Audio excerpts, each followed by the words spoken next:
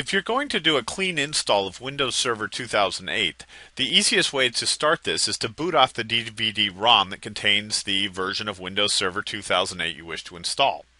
Once you get it booted, which may require to adjust the BIOS on your system or to interact with the system a little bit during the boot up process to specify that you want to boot from the CD-ROM, and also to press a key during the boot up process if you already have an OS present on that system.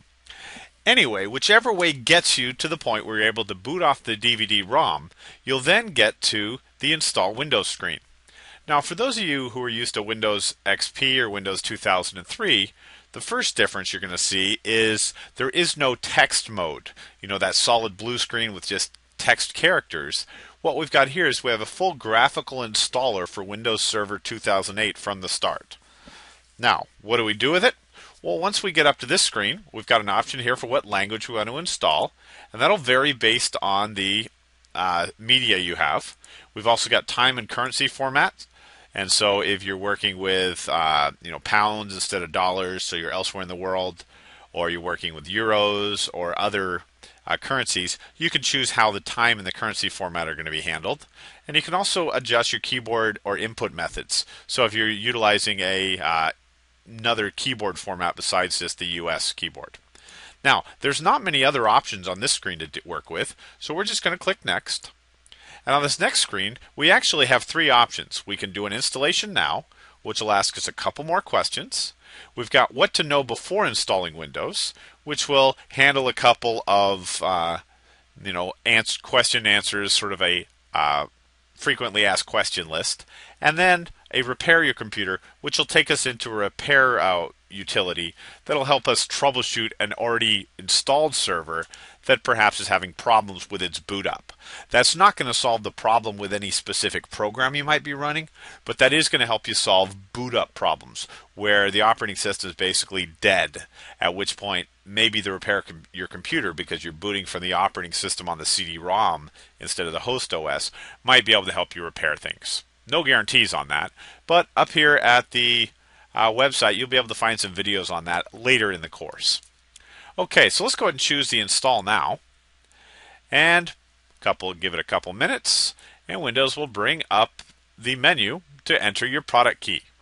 Now, here it's asking us for the product key, and depending on the type of installation you're using, you may have a retail key, which came in the shrink wrap box with your software. It might be a key that you have to access through Microsoft's licensing website, so maybe you've purchased it as part of a volume license agreement, or there may be other ways that you've obtained the key. Now, you're actually not required to enter a key during the installation, and this is really useful because for a lot of administrators, they may want to make sure the server's up and running because Microsoft is tracking more and more the number of times specific keys are used for installing the OS. For example, if I buy a one license copy to Windows Server 2008, I'm probably allowed to activate that just 2 times. Once for the operating system, perhaps one for the virtual instance. Anything beyond that, I may be in violation of my license agreement. But what if I want to install it, see how things work, and maybe I want to basically go back and repeat the installation so that I can do it for real this time. So maybe, it's sort of a practice run. Well, in that case, Microsoft allows us to do the installation without entering the key. And I'm going to show you how to do this in just a second. Now, the other reason you might do this is more and more companies are really keeping track of their product keys because they don't want to be accused of software piracy or things like that. So rather than give technicians who may be doing the installation of the server product keys that they have to enter in, those 25-character keys can be a bit of a nightmare to put in there. Instead, a senior technical staff person can go around later and put in the keys necessary to activate it. Or in a large enterprise, we actually can even take advantage of what's called a KMS, or a key management server, where our servers will automatically go and get their key by doing a network discovery and finding the key management server. That way we're never have to even enter in product keys except to do that initial activation of the key management server. Well, if you're not going to enter a product key at this time, you'll want to clear this checkbox to automatically activate Windows when I'm online, because we can run for up to 60 days without entering in the product key. And when we do enter it, we can activate it at that point. So this way, this will stop your server from constantly trying to go and activate the server. All right, if you're interested in more about activation, there is a link or a link here that talks about what is activation, and there's also Microsoft's privacy statement. The activation, they kind of say, hey, we're not going to track down who you are based on your activation. But it does give them a mechanism that if specific keys get out there in the wild, are being sold on the streets, or sold in the pirate rings on eBay and other locations, then what they can do is they can block those specific keys from being able to get critical updates to the operating system, and basically, kind of stop the pirate copies from being out there. So by leaving the product key blank and clearing that checkbox, we can click Next, and it'll tell us, do you want to enter a product key now? If we click Yes, it'll take us right back here because we said yes, we want to enter a product key. But if we click Next and we say no, it says if you choose not to enter a product key, you might need to reinstall later, potentially losing information if you need to purchase another edition. Because when I click no, it's going to read the catalog from this DVD to determine what versions are available for installation at this time. So we'll give it just a second here. You can actually see it working. Down here we get a little bar that's kind of working its way across, and this kind of tells you where you are with setup. So if at any time you think, oh, is it actually doing anything? Just go down there and take a look at that green bar. Now this media is a typical Windows install media that's got 32-bit and 64-bit versions on it. So we see over here the 32-bit, the x86, and the 64-bit installation editions. And it has standard, enterprise, and data center editions of the software. And so what we need to do is select the one that we purchased and want to actually run on the network. Now, this is one area where I like not being able to enter the serial number, because most of my customers, I've done a good enough survey and I can determine they probably can run Windows Server 2008 Standard Edition x64, because I'd like to be able them to utilize more than 4 gigs of RAM. I'd like them to be able to have the full capabilities of the operating system in a 64-bit platform. But every now and again, once I get the server up and running and I'm testing stuff, we'll come across one little program they forgot to tell me about that won't run on the server in the 64-bit. And we may have to go back and utilize a 32-bit OS. So by not activating right away, we've got the benefit of being able to wipe the machine and starting again with our 32-bit OS. But let's go ahead and go for a 64-bit installation of Windows Server 2008 Standard, Full Edition. We're not going to do server core installations this time. That's a rather specialized installation of Windows Server where you don't get an Explorer interface, so you don't get the start button and all those sort of things. It's meant to be a really trimmed down version for doing things like hosting Hyper-V virtual machines. So we're going to go with our Windows Server 2008 Standard. I'm going to select the option that says I have selected the edition of Windows that I purchased, because if we don't enter a valid key for Windows Server 2008 Standard, we're going to have to reinstall later. If we choose Enterprise and end up just buying Standard, you're going to have to wipe that machine and go back. If you happen to install Standard and later buy Enterprise Edition, well, you could do an upgrade at that point, and you might not lose all your data. But downgrades are a really tough thing. So let's go with a Windows Server 2008 Standard full installation. That's the version I've bought, and we'll click Next. Now here we agree to the licensing terms after reviewing them. There's a lot of information in there. And we're going to accept the license. We're going to click Next. And you'll see that we have two options here. We have the option to upgrade or the option to custom install. But the option to upgrade is not available. That's because we booted off the CD-ROM to do the installation. It assumes that we want to do a clean, fresh installation of Windows Server. The only time the upgrade option is actually available is if you start the installation when you're already inside the existing operating system.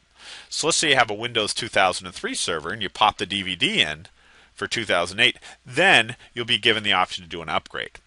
I'm not a big fan of upgrades, and I can't really recommend that you perform upgrade installations on Windows 2003 to 2008.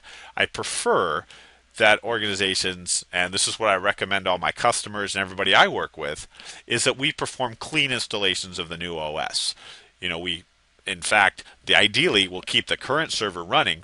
We'll get some new hardware. We'll install our Windows 2008 on the new hardware, and then that way we can move the applications and the data and all that while the old server is still running Windows 2003. Once I get everything up and running on the new server, I can then retask the old server, once we make sure that everything's working right for the user. So, don't really have much of an option here, so we're going to choose Custom. Okay, it's come up and found my hard drive, which is a 72 gig drive, and it's seeing it as unallocated space. Now, depending on your disk configuration and things like that, you may have more or less options here. You may see, smaller disks. If you don't see any disks at all, you might have to load a driver, which right down here, there's an option to load the driver. And those of you used to Windows XP or 2003, this was the old press F6 during the setup to say you want to provide a driver from a disk. Now to let you provide a driver from virtually any location. And that way, perhaps you have a newer SCSI or SAS controller that Windows doesn't have built-in drivers for. My disk came up fine, so I can select it and choose to use that entire disk to do my installation, which is what's typically recommended. Now, if you choose the drive options advanced, there is some options here to go ahead and create yourself new partitions on there. So you could actually logically partition that 72 gig I've got into smaller partitions, but probably not something you really want to do. I recommend one disk volume that you create, so one drive letter you assign to your OS for every physical disk you have in your system. So if you're utilizing one drive letter. 2 disks in the system, well, then I want to see 2 different drives. Unless I'm taking advantage of a RAID controller, at which point when I'm configuring my RAID controller, I'll logically build those as, say, a disk mirror, where it's using both hard disks to contain the same data, at which point here it would show up exactly like this. It would show up as one disk, because my disk controller is taking care of all of that for me. So we're going to go ahead and select this disk 0, click Next, and it's going to begin the setup. Now what happens now? Well, the system's going to chug away for a while. It's going to copy the files, expand the files, install the features, install updates, and complete the installation. And we're going to fast forward through that for you. And when it's all done, we'll be up and running with our new server. And then we'll show you some of the things you can do at post-installation. Okay, well that was most of setup. The only thing left to do is, because it didn't prompt us for a password, when you first log in, the first time you actually go to log into the system, it has you set the password then. So we'll now set our password. Let's try admin PW. And we'll click Next. And it'll actually tell us that it's not complex enough, because the first password, and actually by default, all passwords must be complex, having uppercase, lowercase, numbers, and special characters. So having at least 3 of those 4 properties, plus being a length, and I think the length is either 7 or 8. So we'll go ahead and give it admin PW, and we'll put a exclamation 1 on the end.